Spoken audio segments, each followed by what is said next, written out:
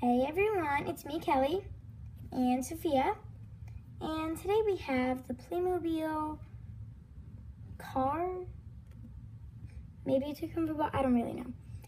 So we're going to check out the characters first. Sophia's going to show you the little girl first, and then I'll show them all. The little girl, she has blondish, yellowish hair.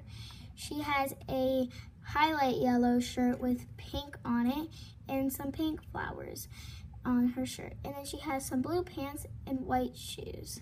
That's the little girl. And next we have a mother. She has a checkered shirt and it looks very country styled with some blue jeans and red sneakers. She has a brown ponytailed hair and it's really pretty. Next we're going to be looking at the car. So as you could see, it rolls very smoothly. And nicely. Yep, and no sound really. And up except the back for on here, this table, you could hear sound. And on the back here, the trunk fits in. You have the license plate, tow hitch. In the front, it comes off so you can sit the characters inside. And there's a little child seat which pops off. It comes out, but I don't want to take it out right now. This car does not have doors.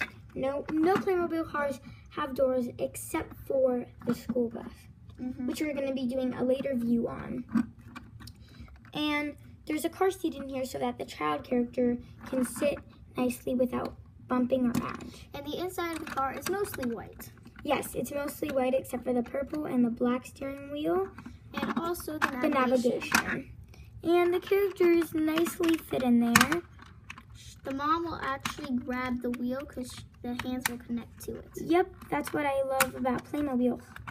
That on the cars, you could stick their hands like, to the steering wheel. It's different than Lego because Lego, they don't actually allow you. Twist.